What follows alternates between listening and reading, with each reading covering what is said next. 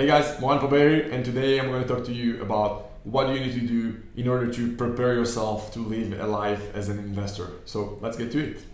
So yeah, if you like this type of content, if you want to learn more about how to become an investor, buy businesses for a living, and make sure other people run those businesses for you, make sure you're subscribed to the channel. I promise you won't regret it. You're going to learn tons.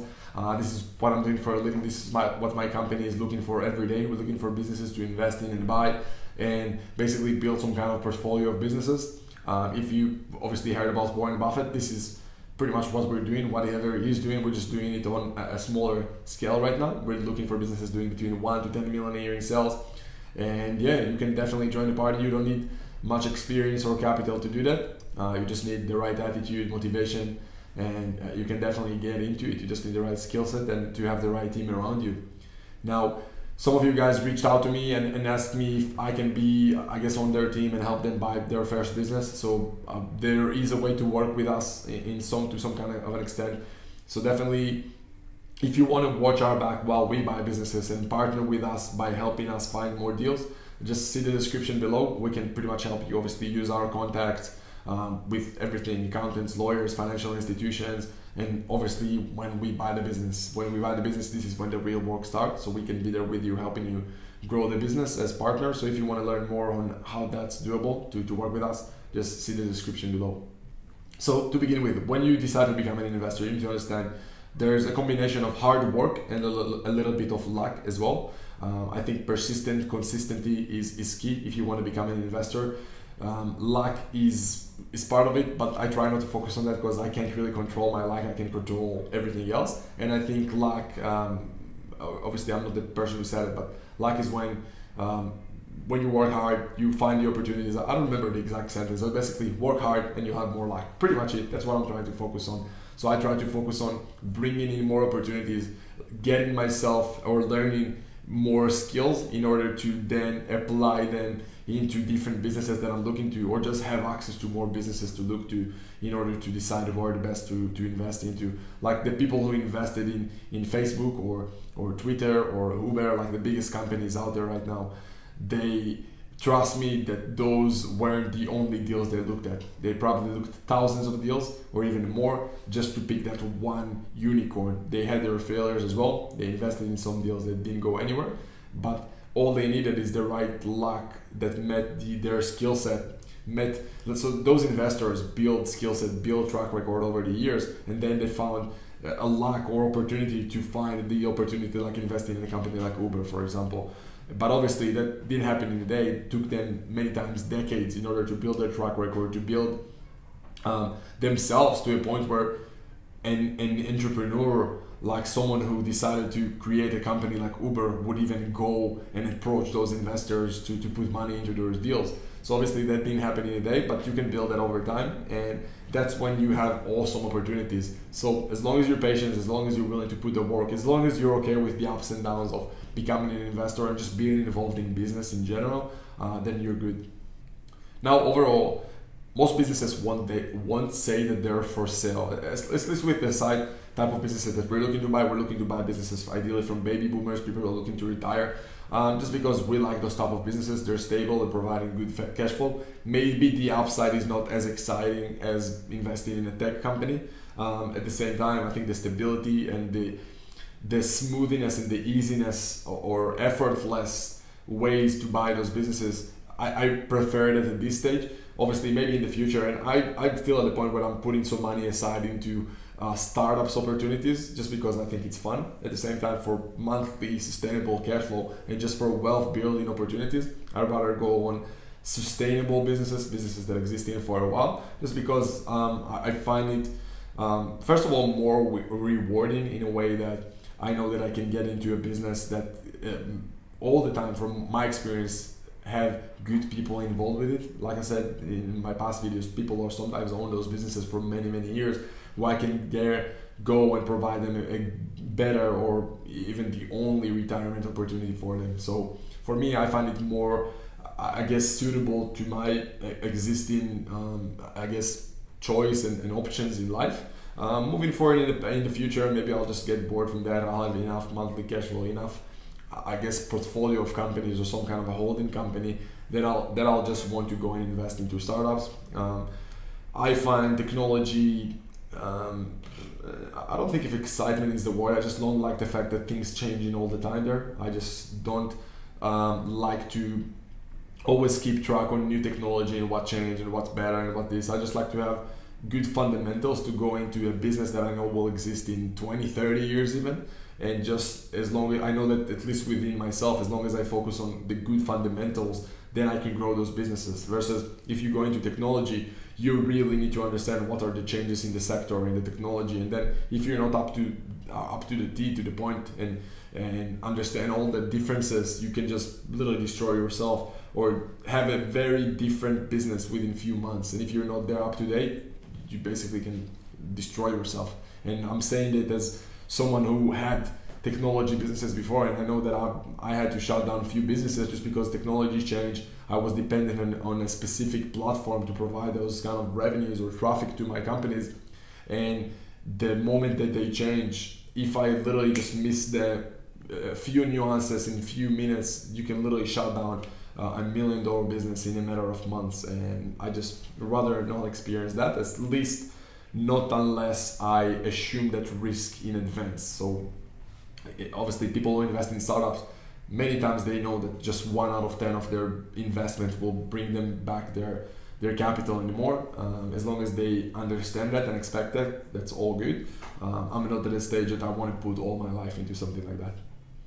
Now, as an investor or someone who's going to look to buy businesses, invest into businesses, you need to, I guess things you need to take into consideration is the fact that you're going to have expenses, you're going to have time invested into that process. Many people that I know who want to be investors or even investing in businesses, they're not doing it full time, they're just doing it part time. So they have like their main job and then they're just putting money passively into different investment on the side. But either way, you need to understand it's also investment of your time and money many times. I mean, even if it's just like travel costs, you many times need to travel somewhere to meet the business that you want to invest in or buy. Many times just to pay to accountants and lawyers to help you with due diligence. If you don't have the right systems, you can lose a lot of money that way.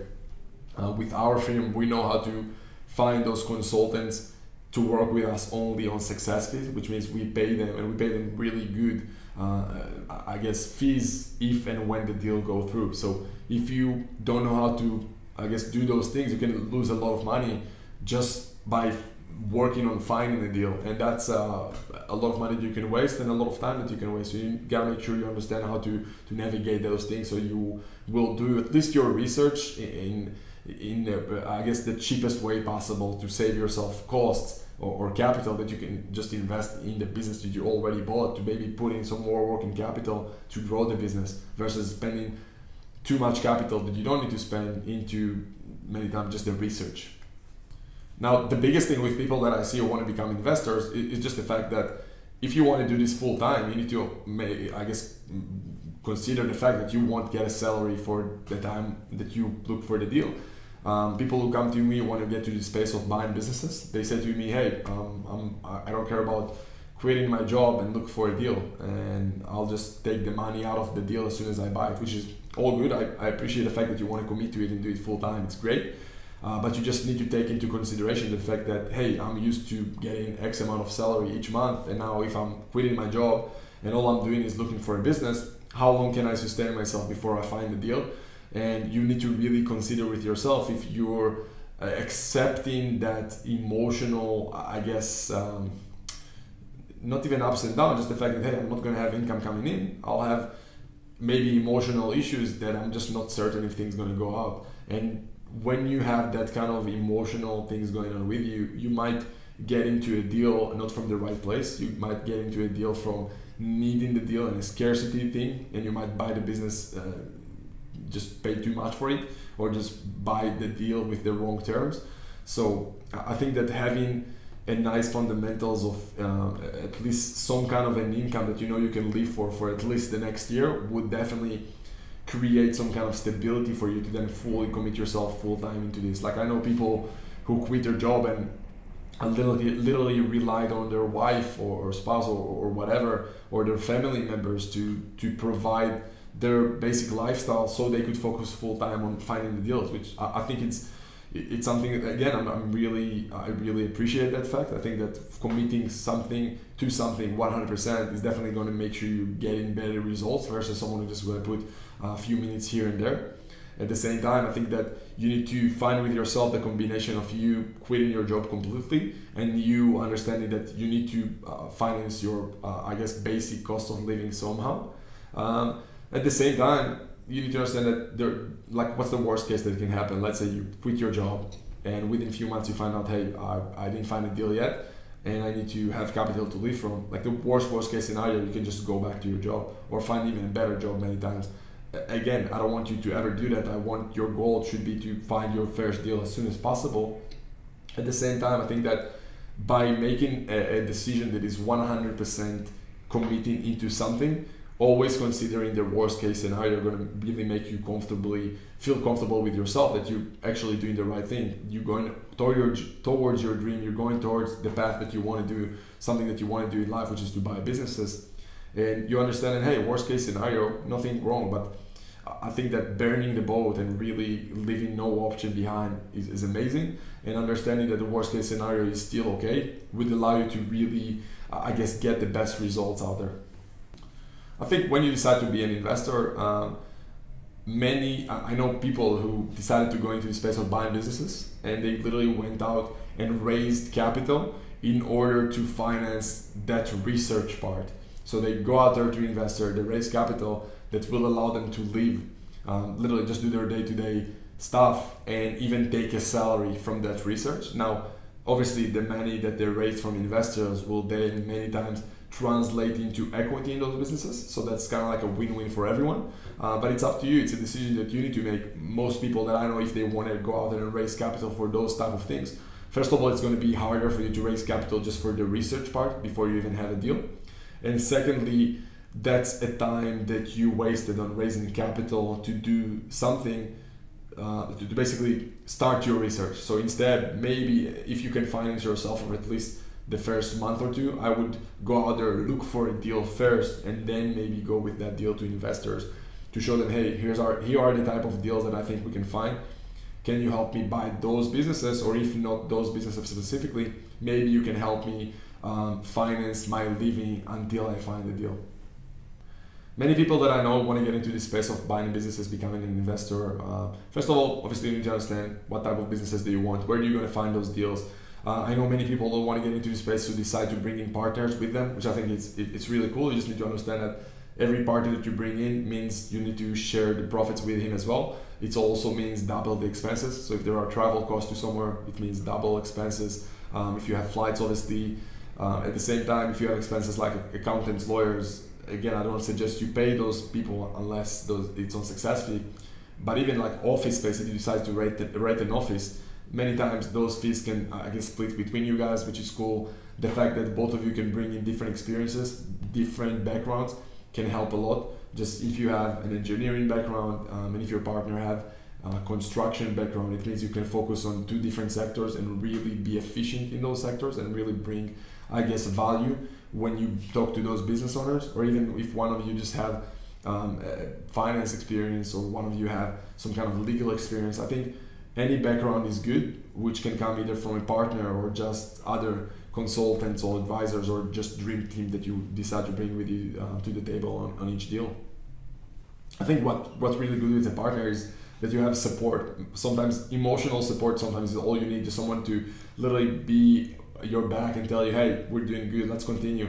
So I think having a partner is going to really prepare you to the ups and downs, because many times when you do something on your own for the first time, if you don't have someone next to you to tell you, hey, you're doing fine, just continue with it, this is like literally one sentence sometimes from the right person can determine if you're going to continue with something or not. So sometimes just having someone next to you on your side telling you, hey, you're doing fine, let's do it, is all you need, which I'm definitely I highly suggest it to have a partner with you. Yeah.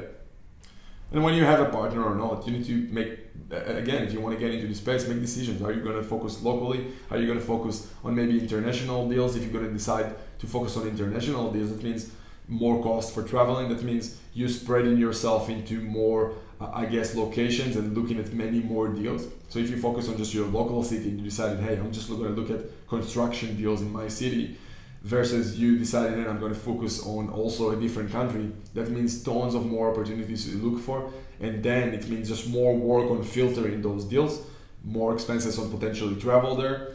I think ideally, if you have enough businesses locally, definitely focus on your local deals first, just because first of all, your travel costs are going to be much cheaper. Secondly, the fact that it's going to be, because your travel costs are cheaper, it means you can visit those owners face to face from the get-go, which means you can build rapport much better. I think you can build rapport on the phone, but I think it's much better for you to build rapport face to face. I think it's going to add much more value to you and them. It's just someone, if he's going to sell his $1 million business, you will want to see you eventually, especially if he's not, even if he's motivated. I guess it depends on the type of motivation and how motivated he is, but ideally if he's not desperate to sell, he will want to see you eventually. So I think the earlier you see him, the better. Now, as for expenses, I guess before you own the business, most of your expenses are going to be on originating the deal. So if you're going to go to brokers or you're going to go directly to business owners, like I said, brokers, you won't have that much of expense unless you pay the broker or some kind of companies to help you find deals. If you're going to approach deals directly, so it means sending letters, going to events, things like that, you need to consider those expenses too. So even just some of those events, you might need to pay them. Sending letters will cost you some money. So you need to consider all those things when you prepare yourself to become an investor and get into the space of buying businesses. One thing you can do is obviously budget your expenses and make sure, hey, here's the budget I have to search those companies. Maybe here are the, I guess, companies or services that I can pay for to help me. Ideally, find interns. If you're gonna position yourself as a legit company, you can bring in interns and people to pretty much work for you for free to help you find those deals. I think it's definitely something you need to consider. People who will just do work for you, like the little things, like even sending letters to people or just answering phone calls or just filtering initial deals first. You obviously want to do the actions that are after the first initial filter phase. So, and obviously if you decide to go to events, you should go to events. You need to be the phone person. If you're going to talk to the business owner, you need to be the one talking to him directly. Maybe your intern can be the one asking the initial questions just to filter quickly through the deal based on criteria you're giving. But again, those are just all little different things you need to take into consideration. I'm just literally just throwing out there a few ideas for you to understand and be prepared for when you're going to look into a deal. Obviously, you'll need to take into consideration, like I said before, accounting fees and legal fees. Like many people I know pay a lot of money to accountants and lawyers before they even have a deal. I don't think it's worth it. I think it's a bit sad to see. I know people who spent literally multiple six figures on due diligence on deals that they never closed, and I think that if they just learned or knew about this channel even earlier, they knew that they could go out there and find the right accountants and lawyers to work for them on success fees if they have the right deal and the right team behind them. So I think it's just misfortune to see people literally spending sometimes their life saving on legal fees and accounting fees on deals that they just didn't buy just because they didn't know better. So in general, the process can be really simple or complex if you just never did it before. Like anything in life, the first time you do anything in life, you're gonna make mistakes, you're gonna do some, I guess, just have some hiccups in the word. So you just need to be prepared for it, and ideally just have someone around you who did those things before, just to, I think having the option to call someone to ask even just basic questions can sometimes be, just be completely, can really change your path into anything. I think having someone to go into, just like I said before, sometimes just to go and listen to someone who will tell you, hey, you're doing fine, just continue executing. Because when you have that certainty behind you, that's sometimes all you need to achieve results. Another thing I need to, I guess, really pay attention to is the fact that I know many people who, when they decide to go into the space of buying businesses, they go and register a company as soon as possible. They try to look all official. They go out there and try to build a website. Sometimes it costs them thousands of dollars. I think it's very important to look official. At the same time, I know people who wasted months before they started approaching business owners just because they thought about what business name they will have. Like with me, ABD Assets, the only reason I chose this name is I was thinking, what name should I choose? let's go through the ABC, A, B, and I don't know, I just said A, what can I find with A, B, can I find something with B? C, no, maybe A, B, D. A, B, D sounds good. I knew I might want to add assets or group or whatever into their name, so I was like, A, B, yeah, let's do A, B, D asset, sounds good. I think maybe I thought maybe let's do A, B, D group or something like that.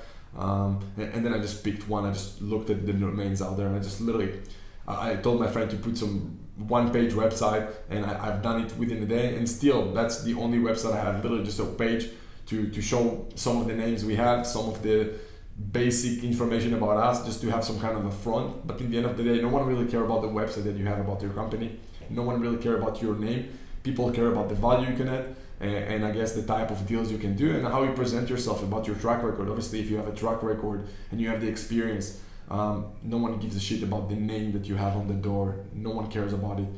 Trust me, just all you need to do is go out there, present yourself the right way, and then you'll be positioned as the legit investor and buyer. I guess the only thing with those websites and things like that, I think the main reason for me to have a website is literally just to have some kind of a brochure to show people, hey, this is what we're doing in like a few sentences, instead of me telling that on the phone or in email all the time. I just tell them, hey, look, on my site, here's what we're doing. I think another important thing to have when you have a website is just to have your domain name.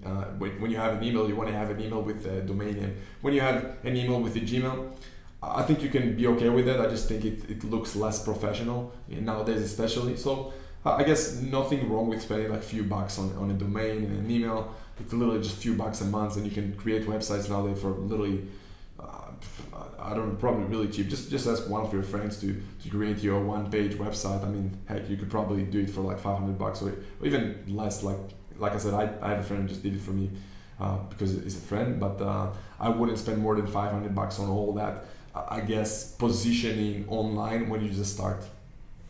I think also with more expenses when you try to get into these spaces, don't be too rushed to do those expenses. Like, let's say you have a deal internationally, and yes, maybe you need to take a flight and visit there, but don't ideally find a few more deals at that city, and then when you have a flight, remember you have accommodation to pay for, you have obviously flights back and forth. So if you have a flight somewhere, make sure you have at least a few meetings so you don't waste let's say fly to a different country to just one meeting and come back in the same day or the next day, just to come back next week for a different meeting. You see what I mean? Just try to be productive with your research as well.